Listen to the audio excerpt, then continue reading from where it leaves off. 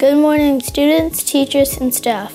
My name is Declan Heipel, and today I will be talking about cooperation. The definition of cooperation is the process of working together to the same end or working together like teamwork. Vince Lombardi was a football coach, a great one in fact.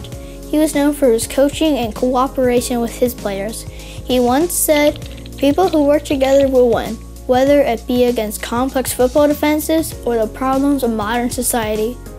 This means working together can help solve all kinds of problems. One time I was playing a video game with my brother and we had to escape from a cave. There was a pack of zombies, so my brother and I had to cooperate to defeat them. If we did not cooperate, we would be the ones getting defeated. Cooperation is a huge aspect of life. Without it, we would never get things done. But the Great Wall of China, people cooperated to build it, but it did take 1,400 years to make. If they did not cooperate, it could have taken 1 million years. Doctors cooperated to fix my leg when I broke it. These are only a few of the many things cooperation does for us. Without cooperation, big projects will not get done, and surgeries will take longer and be harder. The world will not run correctly. When we cooperate, everything runs better and faster. For example, the company Epic Games created Fortnite, and the reason it has good graphics, sound, and cool effects is that people cooperated to build it.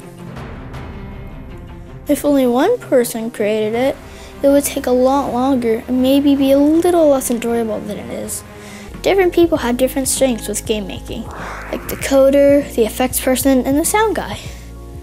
When making games, they all work together and cooperate to make a cool and awesome game to play. The same thing happens with building, just merely with different roles to play.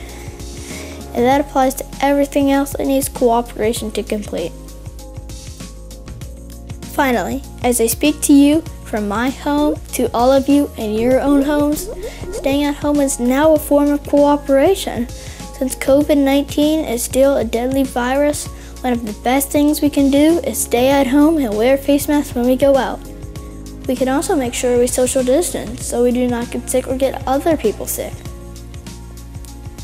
The more people who do this, the fewer people will be infected, and doctors will have more time to cure it. Thank you to all of the doctors and nurses who are cooperating so hard to get people better. Thank you for your time. Stay safe, and to keep you smiling, I'll leave you with a joke about cooperation. If Iron Man and the Silver Surfer teamed up, what would they be? They would be alloys. Bye, have a nice day.